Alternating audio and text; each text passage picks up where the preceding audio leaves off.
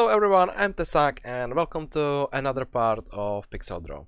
Today we are going to be looking at shadows, how to draw shadows, and this will be basically three-part series or three-part part in this series, or let's call it trilogy of shadows.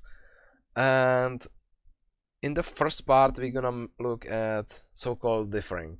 So I think it should be appropriate to start with explaining what the dithering is, and for that let me just quickly make a rectangle, take a dark pixel or darker color and start drawing. Now, dithering is technique that, as far as I understand, is one of the oldest, if not the oldest one, that we can use for drawing and pixelated images. In dithering, you are basically blending two colors together. In our case, it's black and white, because on these colors I found it's really easy to understand the whole concept. And basically, all you are trying to do is create patterns that makes the illusion of two colors blending. And if I'm gonna start at this point with explaining what I'm doing, then basically I started with really scattered dark pixels, which make the final image looks a little bit darker. Then I made a transition to pattern which isn't as dark, because we still have more dark pixels, but at the same time we are keeping like light pixels as well, but we are keeping them in like clusters. The light pixels are in clusters, the dark pixels are still broken down.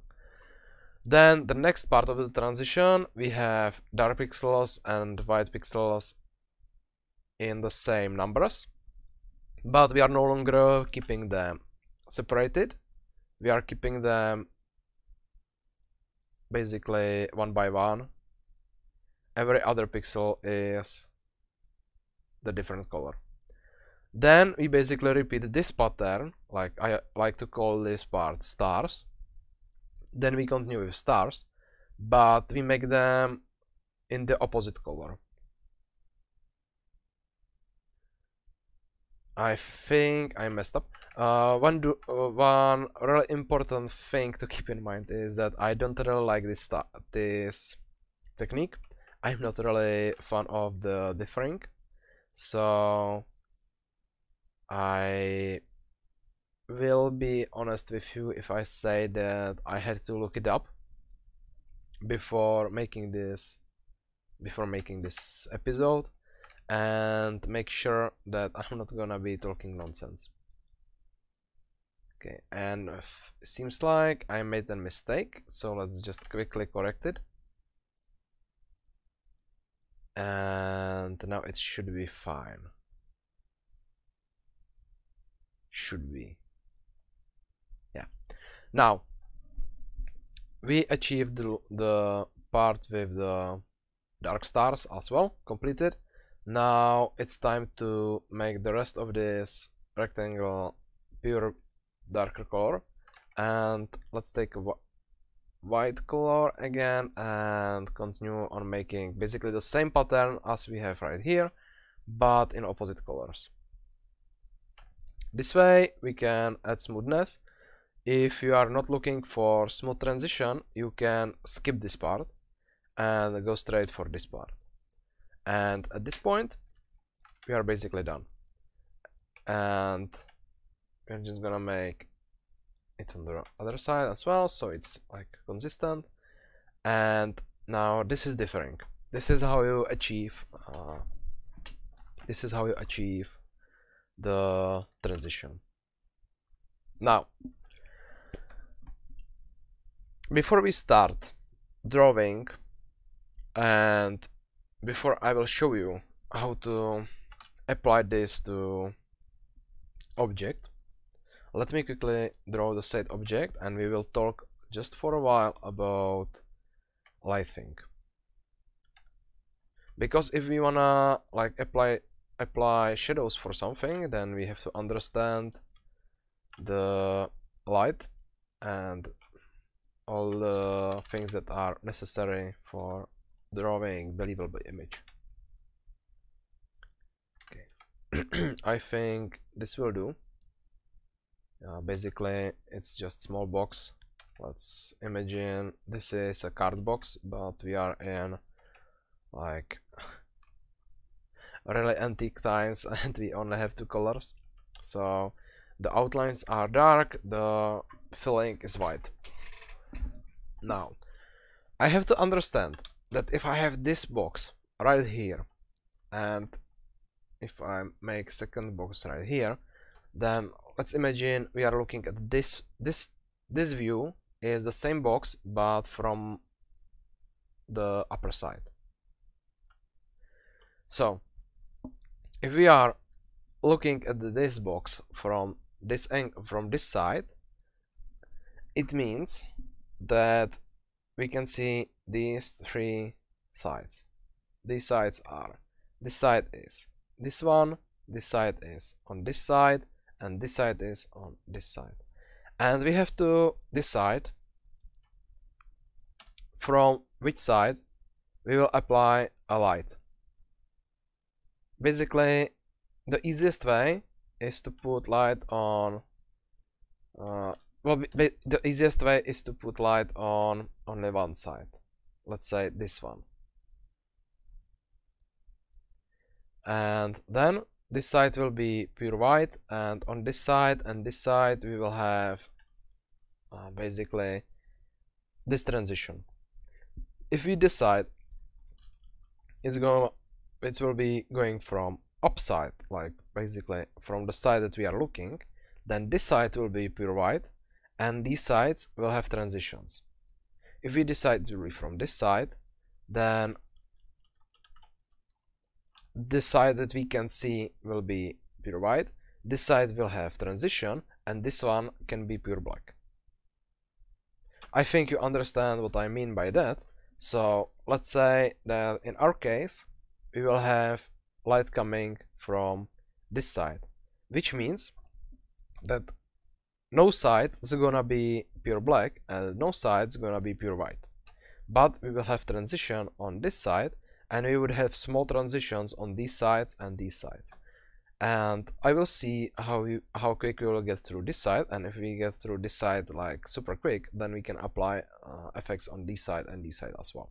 So let me just quickly grab a black color and let's prepare this corner first.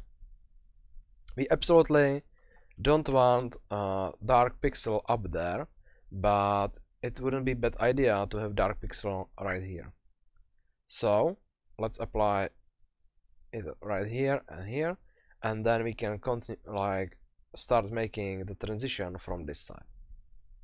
Now I do want this side to keep really like light, but at the same time the light is coming from this side, so I'm gonna apply the dithering effect from the start. So I will start here and here and here and here, and now I really want starting making the transition. So if I remember correctly, after the scattered ones, it's time for the stars. So let's start making stars. And I think we can start with the star right here and continue right here. Yeah. And now, because it's a really small image, we have to continue on transitioning to the checked side, even though it's still perfectly fine to continue with the stars. Well, we would be continuing with the stars and then make the quick transition, but I don't like that idea, so we're just gonna quickly finish this star in order to make it like lighter up there, but down there we already will be starting with the checked side. And now, after only 2 layers of checked sides or checked transition, it's time to start with the dark stars. So let me quickly start down there and apply this effect, and also right here. And we have a real basic transition or outbox. The time looks fine, so we can apply just fine little tuning to this side and this side. And I think that everything we need to add on this side is only just these 2 pixels. Because if I apply pixel down there, it's not gonna look good. But I can change that, and I can place pixel right here, pixel right here, and pixel right here. It will look darker down there, but it's fine because remember, the light is coming from this side, so basically under this angle, this side should be darker. If you look back, looks fine. Then we wanna apply something similar to this side, and I will later explain why I am applying it to the sides that are basically lit up. So this side is bigger, and I don't wanna go for the complete dark side. I wanna go for only, let's say, check it. So I'm gonna apply just few checks right here, and then I can go for star, and then I can apply the really scattered one, and that's fine. Now it really makes an appearance, or it really appears that the box is in the dark on this side and this side, and the light is coming from this side.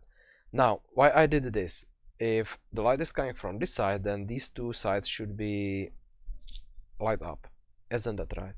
Well, it's right. But in pixel art we really have to think about delivering as much information with as small number of colors and pixels as possible. Unless you are making like huge images, then you can really sacrifice this style of thinking, but this image is just 25 pixels by 10 pixels, so we can sacrifice that.